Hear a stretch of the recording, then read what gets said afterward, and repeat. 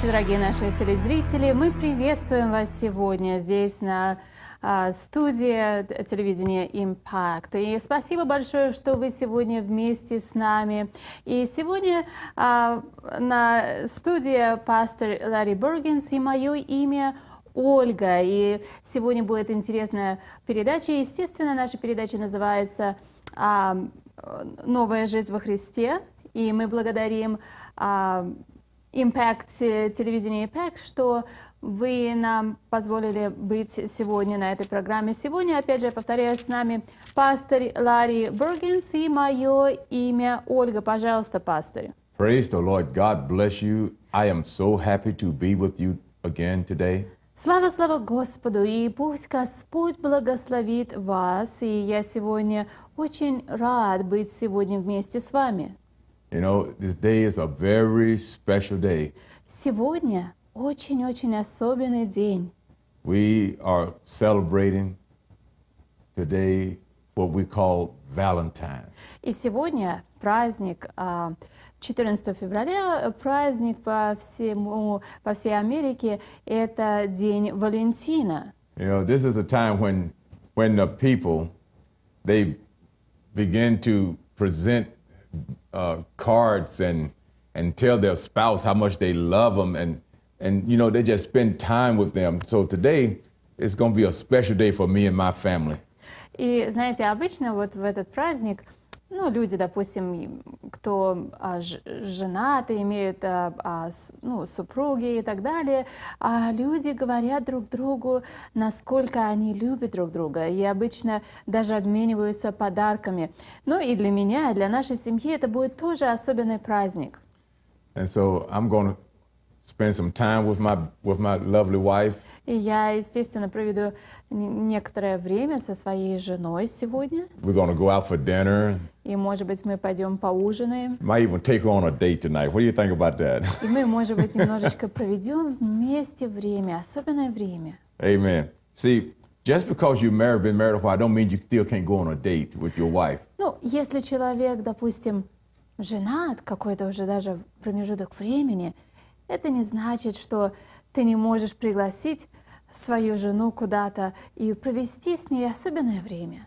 Remember how you were when you first began to court her? You always wanted to do some things with her. You want to take her out. You want to go out and have fun, just spend time together. Well, помните, когда, допустим, вы только познакомились и нравились друг другу, вы всегда хотели пригласить свою девушку, и что-то сделать очень-очень особенное для нее. You a girlfriend and boyfriend, so you just wanted to be together. Well, just think of it like this. She's still your girlfriend if you're a man, and her husband is still your boyfriend. So why not just get together and just let that childhood relationship rise back up in your hearts and begin to enjoy one another?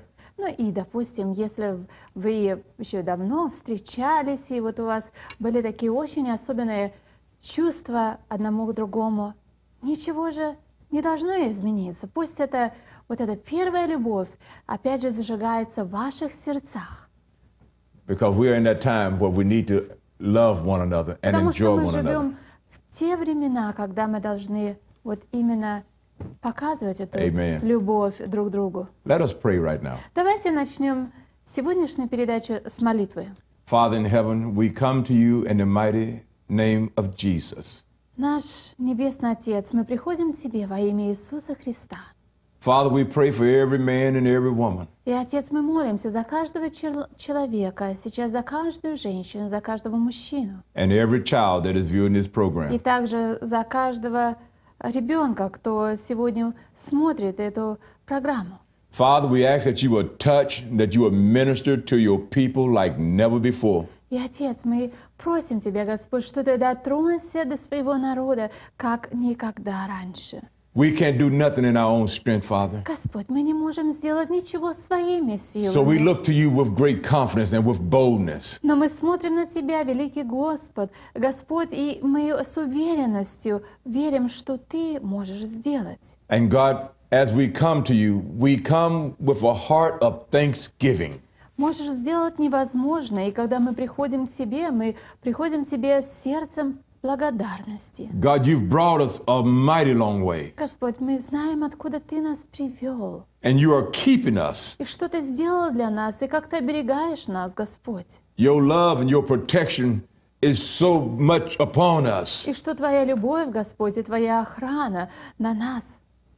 And so, Father, we thank you. И, Господь, мы благодарим Тебя. And we bless your name. И мы благословляем Твое имя. Now, Father, we release the anointing now И, Господь, мы высвобождаем Твое помазание. upon every soul Мы высвобождаем это помазание на каждую under the sound of душу. my voice. Каждый человек, который In сейчас Jesus' name, слышит мой голос, мы have your благодарим way. Тебя, Господь, что Ты двигаешься своим духом. Amen, amen, amen. Аминь.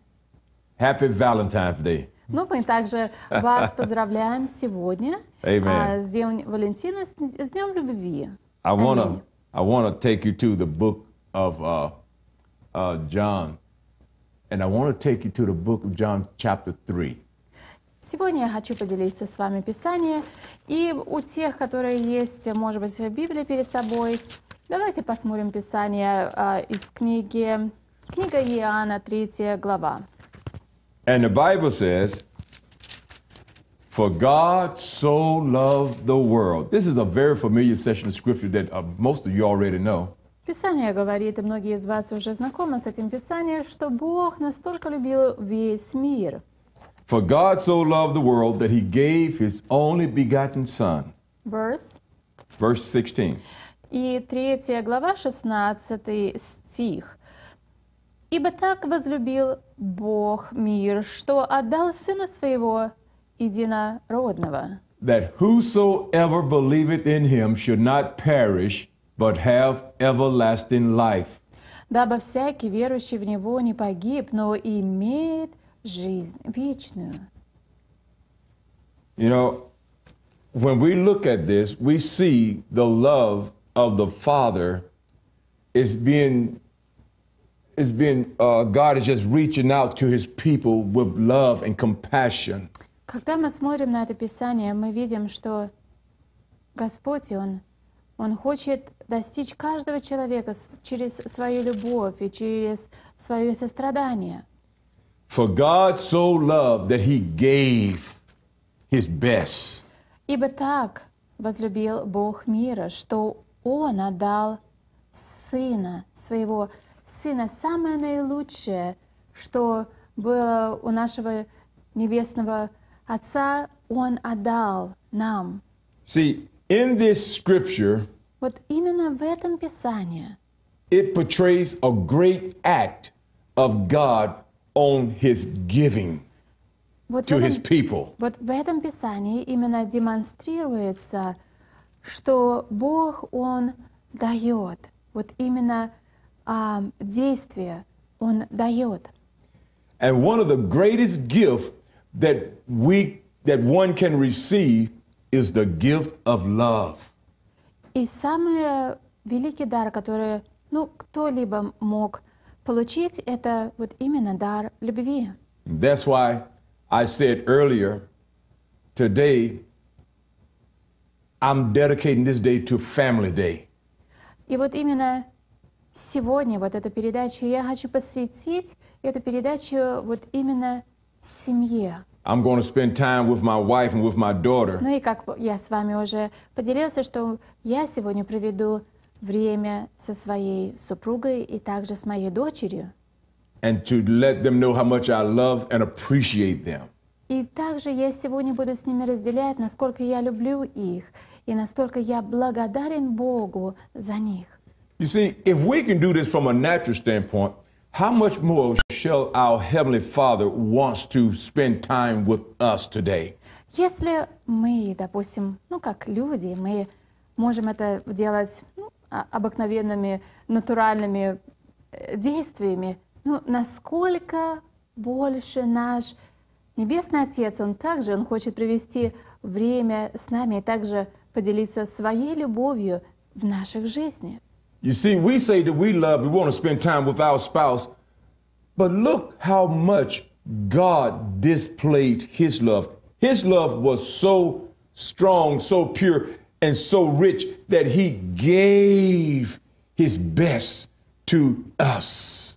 И также, как мы хотим разделить нашу любовь и наше сострадание с нашими близкими, также наш Небесный Отец, Он дал Своего единственного Сына для нас. For God so loved the world that He gave His only begotten Son, that whosoever believeth in Him should not perish, but have everlasting life. Ибо так возлюбил Бог мир, что отдал Сына Своего Единородного, дабы всякий, верующий в Него, не погиб, но имел жизнь вечную. God sent His Son Jesus into this world Бо Господь, Он прислал Своего единственного Сына Иисуса на эту землю as a free will offering for humanity's sin. Это вот именно жертва, вот именно Иисус дал себя в жертву за грехи человечества. Let's look at verse number 17. Давайте сейчас посмотрим также Писание от Иоанна 3, 17 стих. For God sent not His Son into the world to condemn the world, but that the world through Him might be saved. Ибо не послал Бог Сына Своего в мир, чтобы судить мир, но чтобы мир спасен был через Него. When we understand what God has done, Когда мы понимаем действительно, что Господь сделал для нас, для людей этого, вот на этой земле, can you really picture what He's done? вот, только задумайтесь, вот представьте себе, вот осознайте, что Бог сделал для нас. He gave His best Он отдал все, вот самое лучшее, что у Него было для нас. to a sinful people. Для нас, для людей, греховных людей на этой земле. And yet He did not condemn them for their sin. Но и также Бог, Он отдал Своего единственного Сына, чтобы не осудить нас, но чтобы спасти нас. Because He had a purpose. He wanted to see not them being condemned and cast aside. He wanted to display His love, a love so strong, so pure, that it will look beyond the sin. И Господь, Он прислал Своего Сына не чтобы осудить нас за наши грехи, а чтобы вот именно покрыть эти грехи, чтобы освободить нас от наших грехов. И таким образом Господь, Он показывает и демонстрирует свою любовь к нам. It looks so far beyond the sin that He said in verse 17, for God sent not His Son into the world to condemn. See, God is not going to condemn you for your sin. Why? Because He loves you and He wants to turn you away from your sin, not to condemn you.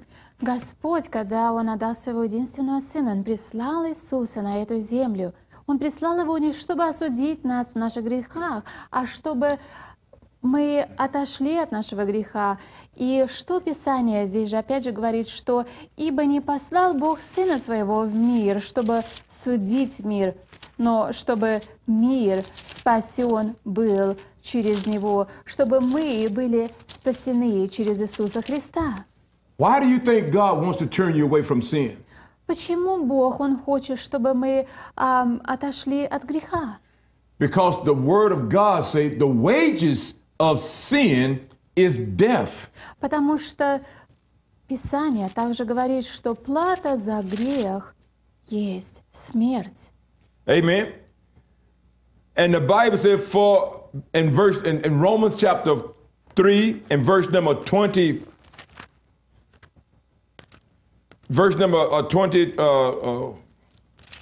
И давайте сейчас также мы посмотрим вот, в Писании, если вот verse number 23. из Писания говорится в Римлянам 3 глава и 23 стих. The Bible says, for all have sinned and come short of the glory of God. Писание от Римлянам 3, 23 стих говорит, что потому что все согрешили и лишены славы Божией. You see, we all have made mistakes in our lives. None of us is perfect. Каждый из нас, мы совершали ошибки в нашей жизни. Ни один из нас мы не совершенны.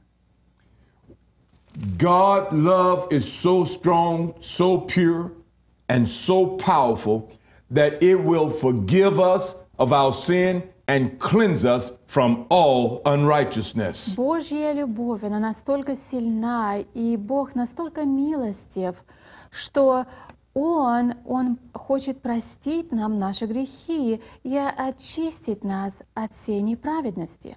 We have an obligation as children of God Но когда мы, как дети Божьи, у нас есть обязательство, to allow His love to penetrate our hearts. у нас есть обязательство допустить, чтобы Божья любовь проникала в наше сердце. To minister to our loved one with the God kind of love. И когда Божья любовь проникает в наше сердце, мы можем послужить этой любовью другим людям, допустим, нашим близким или другим людям. The kind of love that God display, it does not condemn. Любовь, которую Господь показывает и дает нам, эта любовь, она не осуждает. But it releases healing. It releases deliverance. It sets the captives free. Божья любовь, она не осуждает, но Божья любовь, она высвобождает исцеление. Она вот именно высвобождает такую чуткость и внимание. И вот эта Божья любовь, она также освобождает пленных. Let's look at verse number 16 one more time. Давайте опять John посмотрим. chapter 3, verse 16. Опять давайте посмотрим от Иоанна 3 глава 16 стих.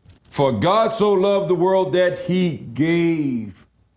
He didn't have to, but He gave. Ибо так возлюбил Бог мир, что отдал. Господь, Он отдал Своего единственного Сына. What did He give? He gave His dearly beloved. Он отдал Своего любимого Сына. The one that He cherished with all His heart. Он любил Своего Сына всем своим сердцем. And He laid down His life to show you how much He loved you. И Он отдал Своего, Господь отдал Своего единственного Сына для нас, чтобы показать и продемонстрировать нам свою любовь. And He did not condemn men for their sin. Even on the cross, He said, Father, forgive them. И также Он не осудил мир за наши грехи. Даже помните, когда Иисус, Он был распят на кресте, Иисус, Он сказал: «Отец, прости им». The love that our God has for you and for me. Вот именно ту любовь, которую Бог имеет для вас и для меня, is priceless. You can't buy it. эта любовь, она бесценна. Эту любовь невозможно купить. Because it's a free gift. Потому что это дано для нас. God gave you this love. Бог дал нам эту любовь. He gave you this peace. Бог дал нам этот покой. He gave you this heart to understand who you are. Вот именно так же Господь дает нам понимание, чтобы мы поняли, чтобы глаза нашего понимания были открыты, чтобы мы видели, кто мы есть в Господе. He did not condemn you. Господь не осуждает нас. He did not turn His back on you. Господь, Он не отвернул свою спину на нас. Look at verse number 17. Verse number 18. Давайте посмотрим 18 стих от Иоанна. You see, we condemn ourselves when we don't believe. Мы осуждаем себя, когда мы не веруем. He said, he that believeth on Him is not condemned. Верующий в Него не судится. How do we get past the condemnation? Но как вот нам вот именно преодолеть вот это вот осуждение? Or how do we get past our life history? Или как вот нам преодолеть вот то, что история вот этого нашего прошлого? One way that I know of is embracing what Jesus did on the cross of Calvary for you and for me. He gave his life. Вот именно таким образом, то, что я знаю, то, что Писание говорит, это именно понимать, что Иисус Христос сделал для нас на Голгофе. Verse number 18 again. Давайте посмотрим 18 стих. He that believeth on him is not condemned, Верующий в Него не судится, but he that believeth not is condemned already, а неверующий уже осужден, because he had not believed in the only begotten Son of God. потому что не уверовал во имя единородного Сына Божия. So who condemned who? The person that do not believe that Jesus is the Son of God, he condemns his own self. Кто осуждает кого? Человек, который не уверовал, что Иисус Христос есть Сын Божий, он осуждает сам самого себя. Because he do not believe that Jesus is the Son of God. Почему этот человек осуждает сам самого себя? Потому что он не поверил, что Иисус Христос есть Сын Божий. Yet God gave his Son for the sin. He gave with love and compassion. Но Бог, Он дал Своего Сына, единственного Сына, Он дал Своего Сына с любовью и состраданием для нас. And that love that God displayed in this land is still available for you and for me to enjoy today. И вот эту любовь, которую Господь, Он продемонстрировал для всего человечества, вот эта любовь все равно сейчас, здесь, на этой земле, для вас и для меня. It doesn't matter where you are in your life right now. Вы знаете, это сейчас даже не имеет никакого значения, где сейчас вы находитесь, в какой степени своей жизни. You may be experiencing trouble right now in your life, in your family. Может быть, вы испытываете какие-то затруднения в своей жизни, в своей семье. And you may feel like you're all alone. No one really cares about you right И now. вы, может быть, чувствуете, что вы как бы такой одинокий сейчас, и думаете, что никто даже не интересуется вашей жизнью. You may be at the point of not even, you may be at a decision in your life saying, what is there to live for? И, может быть, в вашей жизни вы сейчас думаете, для чего я вообще живу? Зачем я I want to здесь? tell you something. Я хочу вам сказать следующее, The love of God что любовь Божья, is enough right now to set you free, to heal you. любовь Божья достаточно, что Его любовь, Божья любовь, может освободить вас, освободить от всего, что не принадлежит и дано вам от Бога. You may say, Father, I don't understand what is going on in my life. И вы, может быть, сейчас видите эту передачу, и вы говорите: Отец, я не понимаю, что происходит в моей жизни. And all the Father is asking of you to do is to believe in the Son of His beloved. Но единственное, что Господь, Он просит вас, и что Писание говорит, чтобы вы уверены, что Иисус Христос, Он отдан для вас, специально для вас, чтобы вы уверовали в Иисуса. The one that gave His life for you. Что Господь, Он отдал свою жизнь для вас. We can have peace in our hearts today. Мы можем иметь покой Божий в наших сердцах. We can love our enemy today. Мы можем любить своих врагов. We can love our husband or our wives and our children today. Мы можем любить своих мужей, жен, наших детей.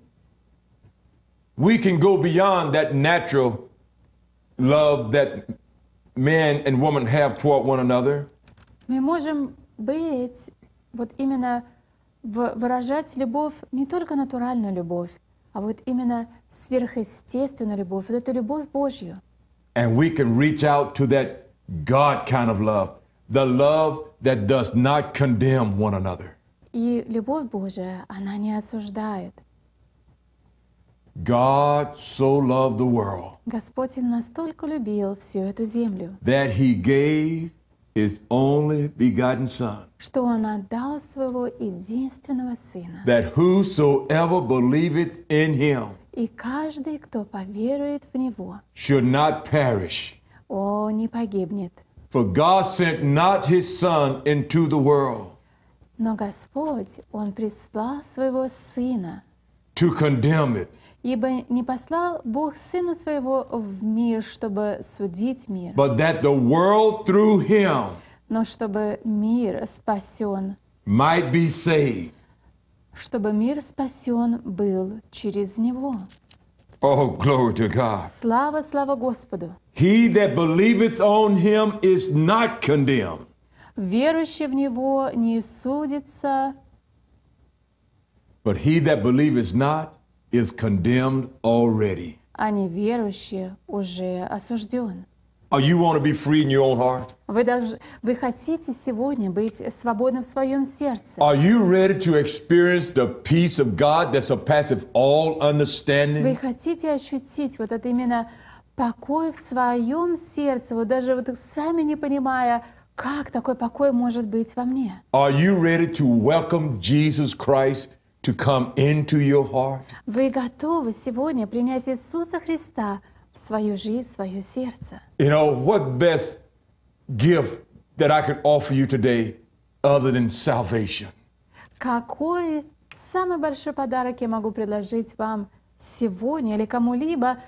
Но это самый большой подарок, это спасение, рождение свыше. You know, salvation is a free gift, Спасение, оно дается нам, but someone had to pay for it.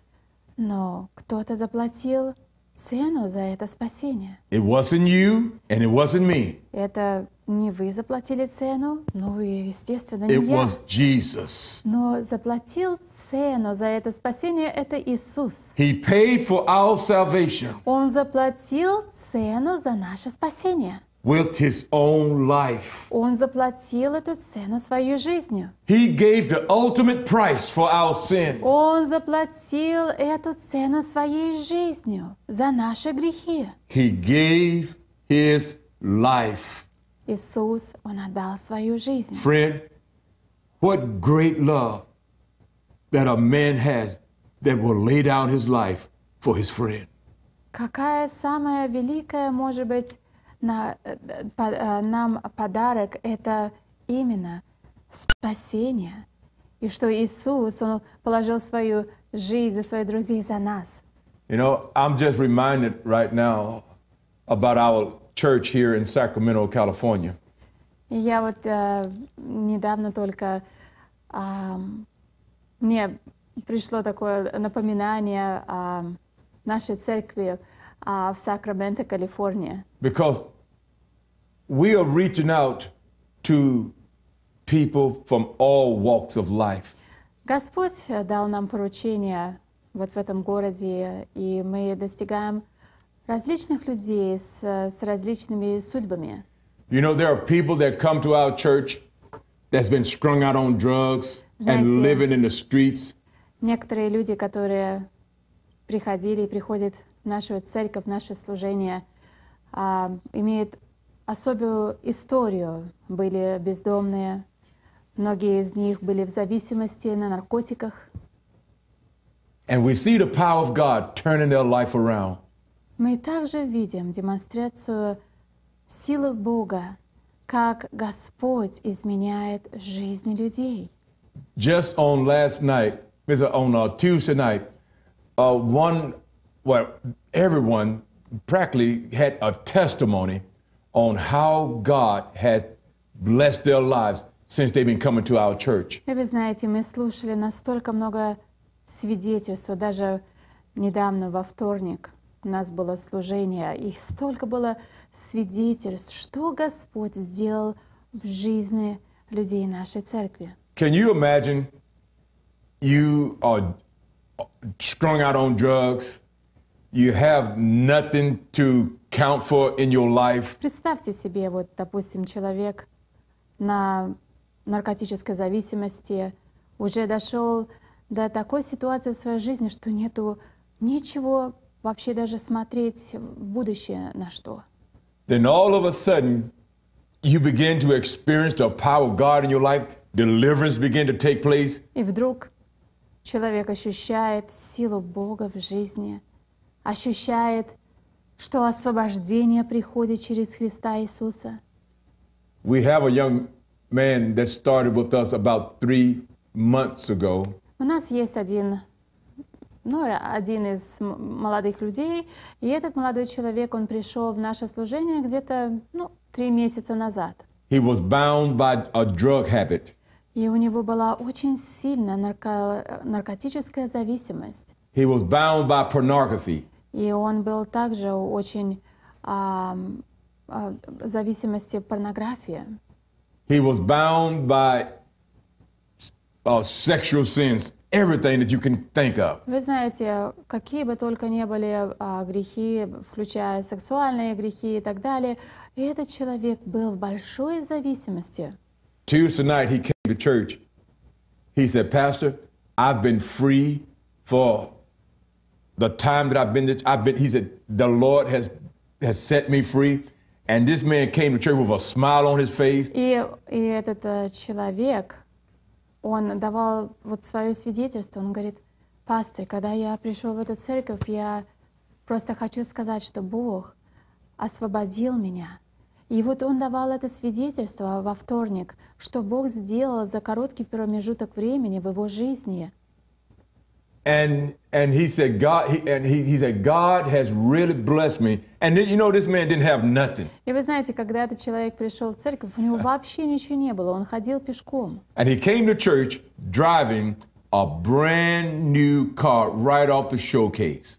И вы знаете, в этот вторник он вот именно давал это свидетельство, что когда он пришел к Богу, у него вообще ничего не было. И что за короткий промежуток времени Бог не то что благословил его даже чем-то, но благословил самым лучшим. И он в этот вторник, предыдущий вторник, не только пришел, а он приехал на новом автомобиле. And he came testifying about the goodness of the Lord, how God showed his love upon him and delivered him and set him free. The man didn't have nothing. Now God just blessing him.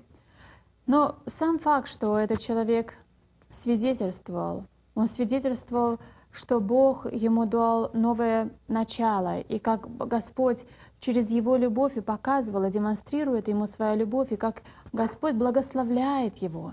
And we have others that are testifying of the new jobs and the positions that they are getting. I mean, career positions. I'm not talking about just a job. I'm talking about a career position. Вы знаете, есть другие люди также дают свидетельства, как Господь благословляет людей и продвигает на различные позиции на работе. Например, не только дает работу, а также дает позицию и продвижение в должности на работах. То есть свидетельство, мы видим, что Бог, Он верный Бог. Amen.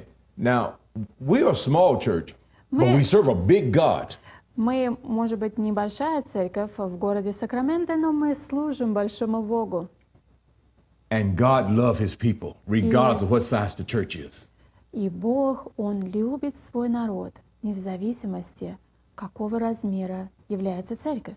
You see, I look at it like this. If God doesn't condemn the people because of their lifestyle, why should I condemn them? God loved them enough to deliver them. Why can't I love them that same way and get them delivered? That's what God is looking for. Я смотрю на людей таким образом, что когда люди приходят к нам в наше служение, я же понимаю, что Иисус Христос, Господь, Он не осуждает людей за их образ жизни, но Он покрывает любовью. И Господь, Он освобождает людей и хочет освободить людей от того или иного образа жизни. Но таким образом я также смотрю на людей, которые приходят, в любой зависимости или так далее, и я вижу, как Бог, Дух Святой работает в их жизни, как происходит освобождение в их жизни, и Господь и Его имя прославляется. Amen to that. Friend, when God began to show forth His love, Когда Господь демонстрирует свою любовь, He doesn't look where you have been. He look at where you are now, and He's looking at your future. когда Бог, опять же, демонстрирует свою любовь, Он не концентрируется на наше прошлое, но Он именно смотрит, где мы сейчас находимся, и Он также хочет, чтобы мы двигались в нашу будущность. You see, God never condemned the young man that I was just talking about. Вот это свидетельство об этом молодом человеке, которое я вам рассказал в нашем служении, Бог, Он никогда не осуждал этого человека. But you know, when someone has a sin conscience, he condemns himself. Но знаете, когда у человека есть вот именно греховное мышление, он постоянно, человек может осуждать сам себя. And so our job is to help them to be free from that sin consciousness with the love and the compassion of God. Наша работа как служителей — помогать человеку прозреть и увидеть, кто этот человек является в Иисусе Христе, и чтобы вот это греховное мышление отошло от человека и обновлялось вот именно мышление, кто он есть, новое творение в Иисусе Христе. And as they begin to experience that love, И когда человек, приходящий к Богу, он начинает ощущать и чувствовать любовь Божью, they will experience God love through you.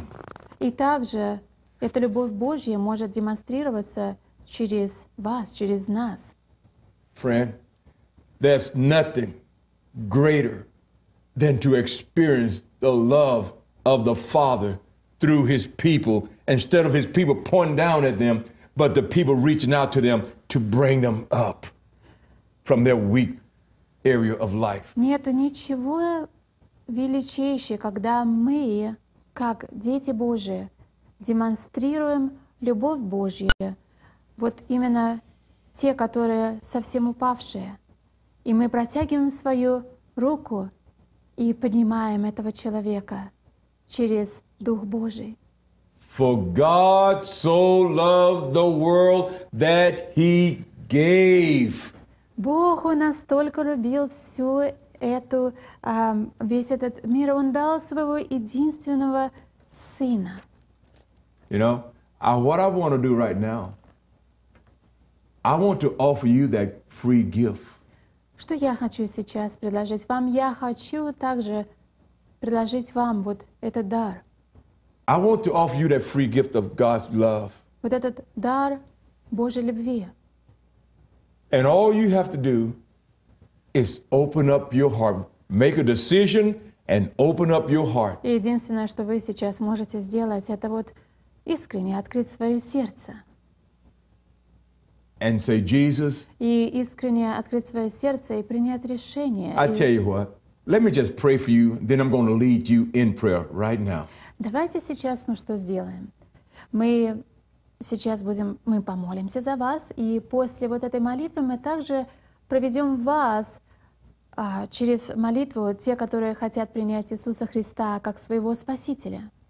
Father, in the name of Jesus, И сейчас мы скажем: Отец, во имя Иисуса Христа.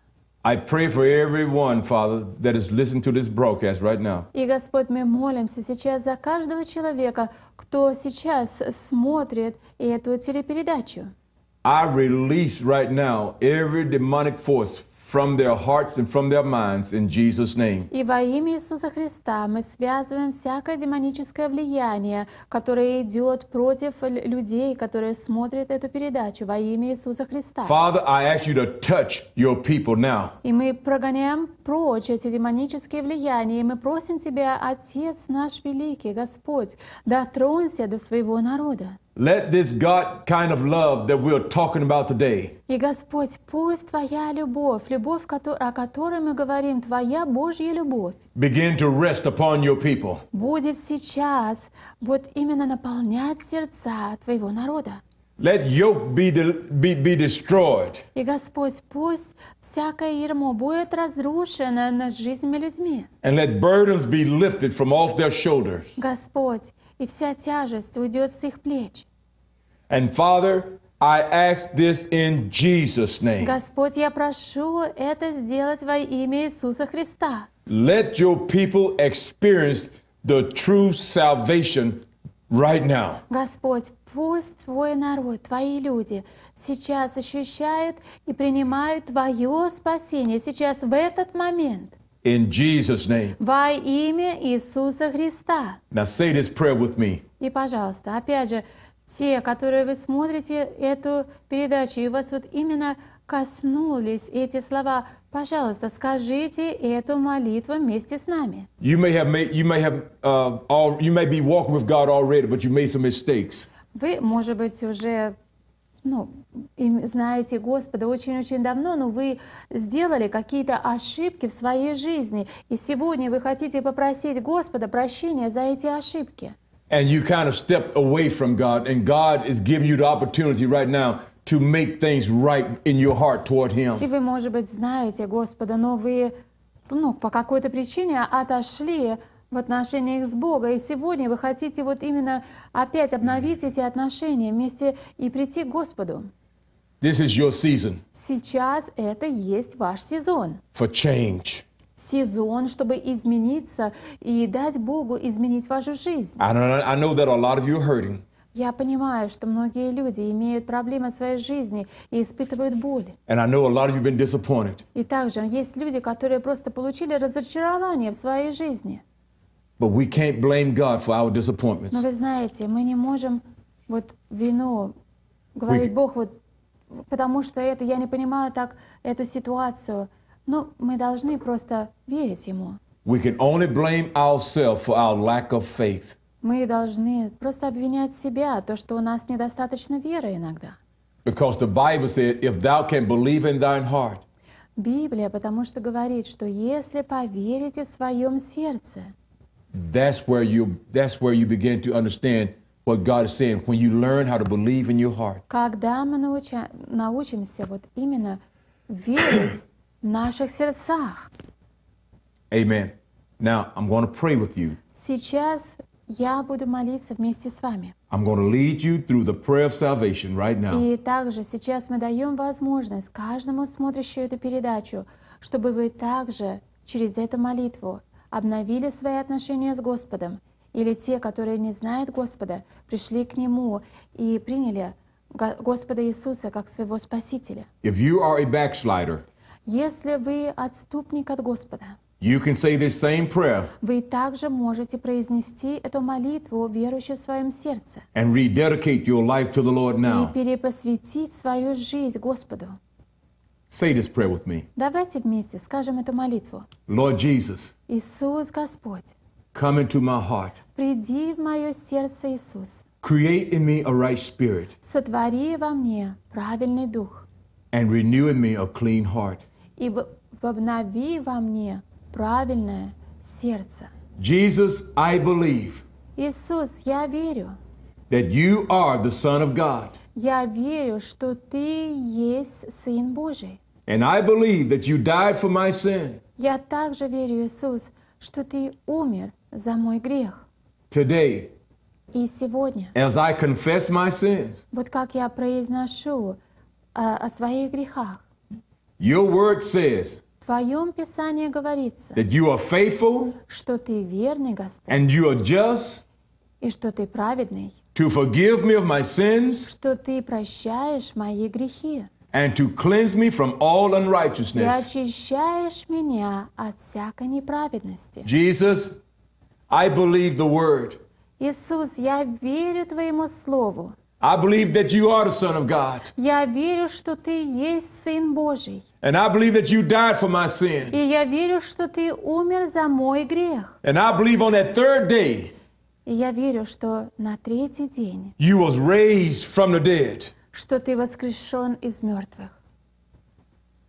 Today, Сегодня, Иисус, I receive you in my heart я принимаю тебя в мое сердце, as my Lord как моего Господа and my Savior. и моего Спасителя. Thank you, Jesus, Спасибо тебе, Иисус, for saving me. что ты спас меня. If you said that simple prayer, Если вы произнесли эту молитву искренне своего сердца, right now the angels in heaven are rejoicing with you. и сейчас ангелы на небесах, они радуются вместе с вами. Oh, I just wish I could see your face. О, я так бы хотел видеть ваши лица сейчас. Because I sense that right now some people are beginning to rejoice and begin to praise God and begin to worship God because of what have taken place in their hearts. Потому что я верю, что многие сейчас люди, которые произнесли эту молитву, они начинают радоваться в своем сердце, что произошло сейчас в их жизни. I know that God has touched your heart today. Я знаю, что Господь Он сегодня дотронулся до ваших сердец. You know, if God did touch your heart, go to my website, larryburtonministries.com. Вы знаете, если сегодняшняя программа вот именно послужила вашим сердцам, и вы сегодня вместе с нами были и произнесли вот эту молитву, пожалуйста, вы также можете соединиться вместе с нами через наш веб-сайт, и вы видите на своих экранах адрес нашего веб-сайта larryburtonsministries.com. Вы, пожалуйста, можете дать нам сообщение своей информации, и также, если вы нуждаетесь в просьбе, в молитве, вы хотите стоять, чтобы мы постояли вместе в согласии с вами на прорыв какой-то ситуации в вашей жизни, вы также можете соединиться с нами по телефону. И наш номер телефона также, я верю, на экране. There you'll be able to present your prayer requests, and we will be able to communicate back with you. You can speak Russian, or you can speak English on the prayer request.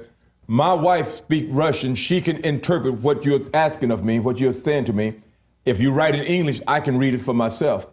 But I want to hear from you. И также, когда вы соединяетесь с нами по телефону или через наш веб-сайт, адрес, вы можете дать конфиденциальные свои просьбы в молитве, вы можете написать на английском языке, ну и также вы можете написать на русском языке, потому что моя жена, она говорит по-русски. Пожалуйста, обращайтесь к нам на английском, на русском языке с вашими просьбами и с молитвами. Мы будем поддерживать вас в молитве. I just release upon you the greatest gift of all times, the love of the Father. И вот именно сейчас я верю и верим, что через эту программу сегодня, что Господь дотронулся и вложил в каждого человека, кто сегодня вместе с нами, вот именно дар любви свыше. Amen. You know, I would like for Olga to just share with you just a minute. You know, about some things that we're doing right now, and I'm just gonna let her pour out her heart to you right now. И сейчас моя жена Ольга, она хочет немножечко поделиться, кто мы есть, где мы находимся и так далее. И я благодарю пастора за вот эту возможность. Мы находимся в городе Сакраменто, и наше служение уже в этом городе на протяжении 3 лет.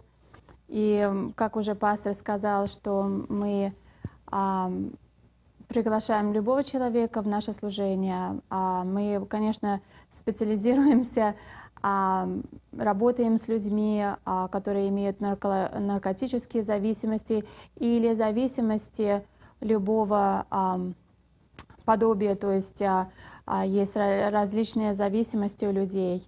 Например, наркотические зависимости, там есть у людей порнографические зависимости.